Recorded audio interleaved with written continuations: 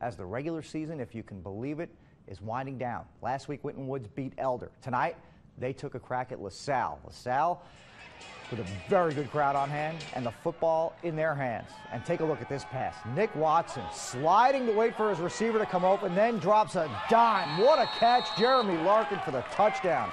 I hear he's a pretty good running back, too. Winton Woods trying to answer Kenny Mayberry to throw, but he never saw Kyle Fenwick. There goes Kyle, pick 6 for LaSalle, and they are starting to pull away big time. LaSalle on the move once more. They hand to Josh Gebbing, and Josh takes it across for the touchdown. Lancers turn a 28-14 game into a 49-14 final tonight. How about Harrison and Northwest? Couple of 3-1 teams. Game back in the Southwest Ohio Conference. Northwest in the red zone and into the end zone. Brandon Shelton on the sneak. Northwest with the early lead. This turned out to be a good football game. Harrison's Alex Anderson takes it across for the Wildcats. They're right back in this thing. Northwest now attacking through the air. Shelton steps up and fires deep, and it's David Martin Jr. running under it. Northwest jumps back in front, but it was not enough. Harrison rallies to win by 3, 31-28, tonight's final. Taylor hosting Madeira, 2 teams stuck in the middle of the Cincinnati Hills League. Taylor with the football and moving, and Hunter Gillespie goes right through the heart of the Madeira defense. And he was just getting started on a huge night. 7-0 Taylor. This Gillespie kid wasn't kidding around tonight. Look at this run, and at the end of it here, get out of the way. He'd score later on that possession to make it 14-0 Taylor. Later in the half, why not dial up number 5 once again? Gillespie went for 301 yards tonight. You did not hear that wrong. 301 for Gillespie as Taylor shuts out Madeira 38-0. Little Miami visiting Ross. Ross looking for its first win in the Southwest Ohio Conference this season. Little Miami on the doorstep. Paul Sizemore has it, stumbles into the end zone. Panthers on the board. Ross can also run it a little bit, though. Here's Cole Hannon. There goes the senior running back. Steps through a big hole and a great change of direction. And he is gone. Touchdown, Ross.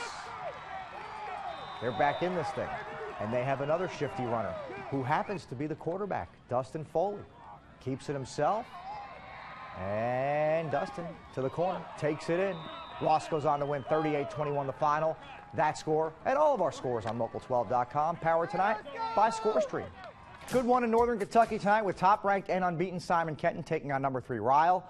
They're 7-1 this season, so a win here would give them identical records, with Ryle having the head-to-head game in hand. Good crowd for this matchup, and why not? They were fired up, and Simon Kenton looked like the top-ranked team early in this one. Cameron Racky looking left, goes deep, got a man. It's Luke Vance, and there goes Luke. Plenty of run after this catch, 78 yards on the catch and run. Simon Kenton takes the 28-7 lead. Down 3 scores. Ryle trying to make a play, trying to keep themselves in this football game. But this one picked off by Trent Kincaid, and that would do it. Pioneers of Simon Kenton win by 21, and they remain unbeaten, moving to 9-0. How about Newcath against struggling Newport in Class 2A tonight? Newcath on the move, but Newport will need plays like this to stay in the game. Pass is tipped and picked. Ryan Ochoa doing the honors on the interception as Newport stops Newcath's opening possession. Newport did not score, though. Newcath got back at it, and they go to work. Jacob Smith with a nice piece of running, changing direction all over the place. 60 yards for the Newcath touchdown. 7-0 Newcath out in front. It's now a 14-0 Newcath lead, and a little power running between the tackles. John Harris looking like John Riggins. Newcath crushes Newport 48-6. ScoreStream powers our online scoreboard at Local12.com.